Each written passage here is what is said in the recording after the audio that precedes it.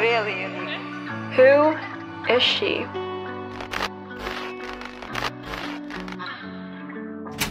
She's a girl who's been trying to lose weight.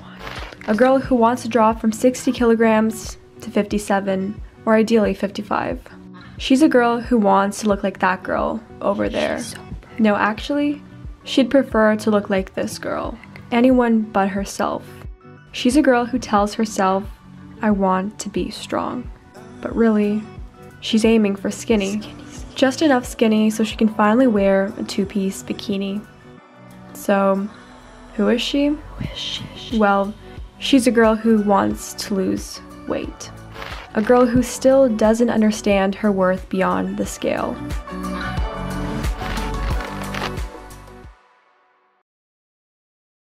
In 2021, I told myself, this year is going to be different. I'm going to change myself, my body, my mind, and be a better me.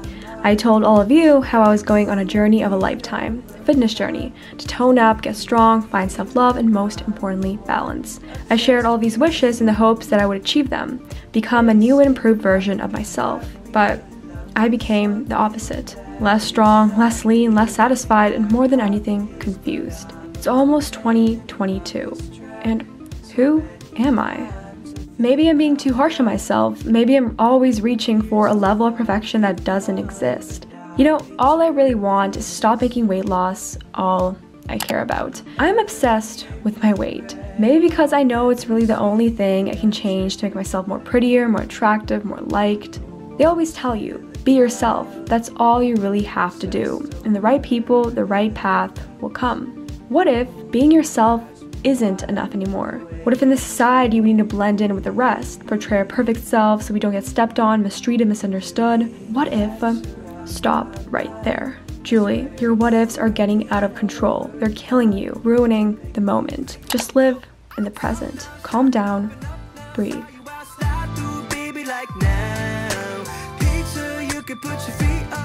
Hi guys. Welcome to another What I Eat in a Week, as well as a week in my life at university, which by the way is almost over for the holidays. It's crazy to think I'm already done with my fall term. Time really does fly. It's kinda scary, but I'm equally excited. I can't wait for this new chapter of life to unfold. Every year is a mystery, a new adventure. Each of us become a little more mature, a little wiser, a little stronger, and hopefully a little more resilient. I mean, with everything that has happened, I'm positive we've all gained a little more mental strength. Let me out of combos cause my skin tone. Yeah, I never fit in. Now you're talking, claim that I'm your friend. I can tell. With 2022 on the verge of happening, New Year resolutions are probably flooding your head. You're becoming motivated, determined to finally change something. 2022 will be my year. Funny how we say this every damn year. Every year we're hoping to be better, hoping to change, to transform into someone like never before. And every year we tend to fail, or our accomplishments don't end up satisfying our expectations.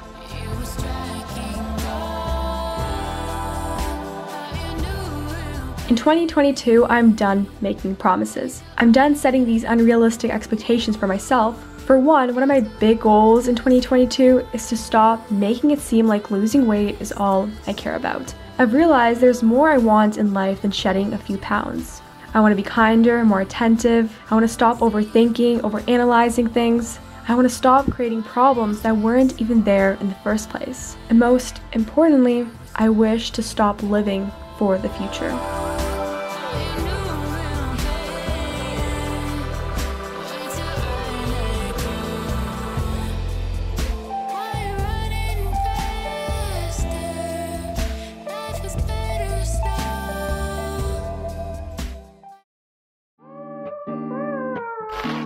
With the new year coming up, we're all looking for ways to enhance ourselves, both mentally and physically. The truth is, we're all struggling with something. We all have problems we want to fix. If you think you might have a health issue and you just can't really figure out why, your gut may be to blame. Let's dive into a bit of science. Your gut contains trillions of bacteria, both good and bad, that live in your digestive tract. This is also known as your gut microbiome. In a normal gut microbiome, bacteria are in balance to keep things running smoothly. The good bacteria help with digestion, and they also keep the bad bacteria in check. However, when there's not enough good bacteria, then the bad bacteria starts to flourish. And this is when you start experiencing symptoms such as bloating, abdominal pain, skin blemishes, a weak immune system, and this all leads to a downfall of your overall happiness and well-being. I feel like we don't really pay much attention to our gut health, at least I never really did, which is unfortunate because your gut stores nearly 80% of your immune system and nearly 90% of your serotonin. And serotonin is a key hormone that plays a significant role in balancing and regulating your mood, appetite, sleep, memory. So yes, your gut is a part of you need to take care of. And the good news is Aubrey Lab makes it really easy to measure your gut health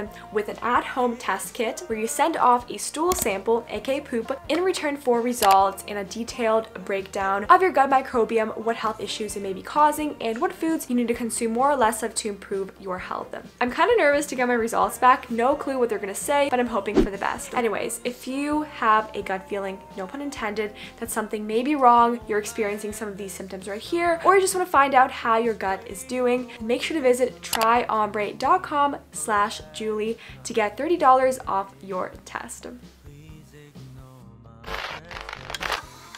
I could honestly start talking about so many different subjects from relationships, love, stress, insecurities, but I want to focus this video on weight loss and my obsession with it. Yes, I've said it, I'm obsessed with wanting to lose weight. And this obsession has always been a part of me. It's a part of me that, I guess, makes me who I am. If you've been subscribed for a while, you know that I've had a weight loss goal ever since the beginning of 2021, but I became a lot more vocal about it in the spring before summer break. I wanted to see the scale go down from 60 to at least 57 so badly. It was all I was aiming for. I genuinely thought it was the missing puzzle piece to my distress. But I was struggling. I was hungry. Food was too freaking good to miss out on. No matter how big of a goal I had, clearly it wasn't serious enough because I kept eating and eating and eating. Maybe because I felt empty in my heart and food gave me warmth. It gave me comfort. All that negativity aside for a little bit, right now as I'm talking, I feel satisfied. I feel at peace. The most at peace I've ever been. Everything seems to be falling into place. My weight might have stayed the same. I don't really see a huge difference in my physique, but I can most certainly say my mindset has massively improved. I'm starting to see a brighter hope for the future. I'm starting to form closer relationships with others, and I genuinely enjoy being with other people now. I want you to know that things are only getting better from here. I didn't think so back a year ago, but as long as you keep an open mind and heart, you're going to start seeing your life transform in the most beautiful ways. It's hard to really explain how, but when it happens, you'll just know. Okay, now let's go back and analyze this obsession I have with weight loss. Insecurities around my size has been a burden of mine I've carried ever since childhood. The truth is, I didn't have many friends. Ever, and when I did, they left before I could really open up and form a solid and right relationship with them. I've had a few people I could call BFFs at some point, but the best friend forever notion didn't last, and I blamed myself for it. From as young as 12 years old, I didn't think I was cool enough for attention. There was always someone way more awesome right next to me, someone who deserved to have more friends, someone who was so much prettier, so much skinnier. And still, to this day, I wouldn't call myself popular or really known among my peers. I'm just another person passing by. But honestly, I kind of like it that way. I'm used to it. I remember in middle school, one of my big wishes was to become popular. I mean, my search history was filled with how to be popular at school, how to have lots of friends, and how to get people to like you. Let me just say, I was a massive people pleaser, and I still kind of am, but I'm glad to say it's become less of my personality. I'm slowly understanding that if someone doesn't like me, it's not my problem. The reason I'm so obsessed with my weight is because I thought it was the only thing that would make me more liked by others. Straight and simple, that's the reason. I wasn't pretty. I had acne, my hair was always in the weirdest hairstyle, my clothes weren't girly enough, and as a child, I always felt judged by that. You know, I just realized, no matter how lonely I felt on the school playground, no matter if people didn't really understand me, or if I wore out of the ordinary clothes, no matter all of that, the one thing I did was stay true to me. I didn't hide or try to be anyone else. I feel like I was definitely the weird kid at school. I didn't fit the standards other girls had. I didn't wear any makeup. I didn't have the most fashionable style. I was just being who I wanted to be. But as the years went by, I became a lot more self-conscious. I started hiding my true self because I noticed it wasn't enough. Being myself didn't make it easier to find friends. It didn't make me feel less of an outsider. Why couldn't the world just accept me? Maybe the world did try to accept me, but I was too busy, too blind to notice it. Maybe to be accepted by the world, I needed to accept myself first. But wait, isn't self-acceptance being true to yourself? In my opinion, being who you are and accepting who you are completely different things. While as a child, I was who I was without hiding it, subconsciously, I didn't accept it. Deep inside, I was still worried about what other people thought. I never really truly felt relaxed. I was myself only because that was the only person I knew how to be. As a kid, I didn't have anyone to compare myself to, other than, of course, people around me. But the more exposed I was to the social media world and the internet, the more distant I was from me. Why be me when I can be Anne of Green Gables, or my favorite character, Judy Moody? Why be me when I can be Linda Sun, or that smart girl in my grade 11 biology class? Hi guys!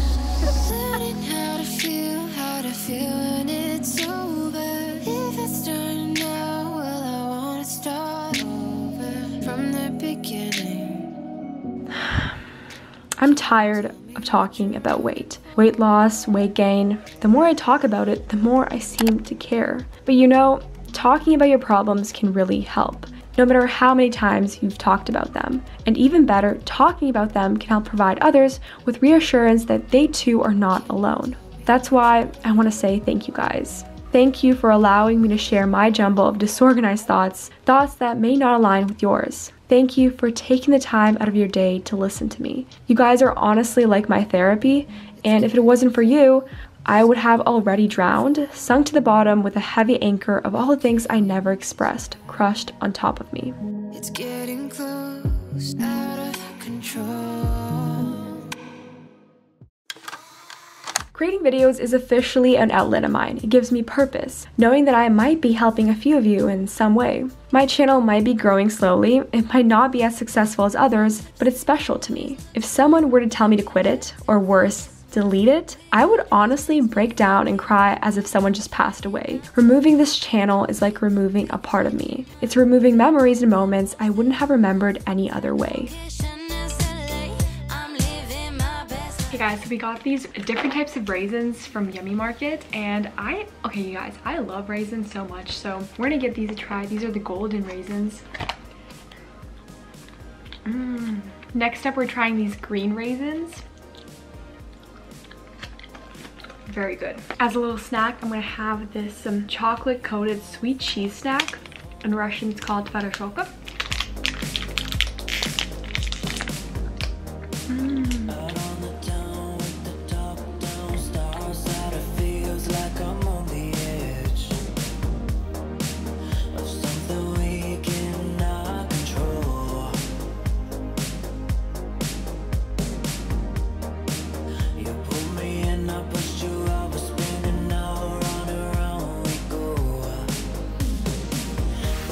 Being obsessed with weight loss for me goes deeper than just being obsessed with weight loss. It's more than what the surface can show. Being obsessed with weight loss is when you lose your passion for life, when you lose your worth, when you aren't happy with yourself and your personality. Looking better externally should fix everything, right? Well, it doesn't. It never will, no matter how far you go into convincing yourself.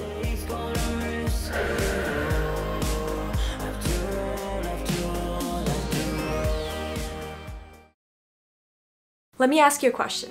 Would your life turn around if you achieved the body of your dreams? Would you never feel sadness again, be more productive, achieve all your goals, and live a successful life? As much as we all want this to be true, in reality, the body of your dreams will never fill the empty void, will never be the solution for a better life. Even though I still to this day keep telling myself I'll be a lot more happier if I look leaner and stronger like some other girls I see on Instagram, there's more to happiness than what the outside can show. How I look has become such a big obsession of mine. And the more I care about it, the more insecure I become. It's hard. It's hard to love your body, but something hard is something worth it. And gosh, the only thing I can really say to me and you is to love yourself for who you are. You're a lot more beautiful than you think.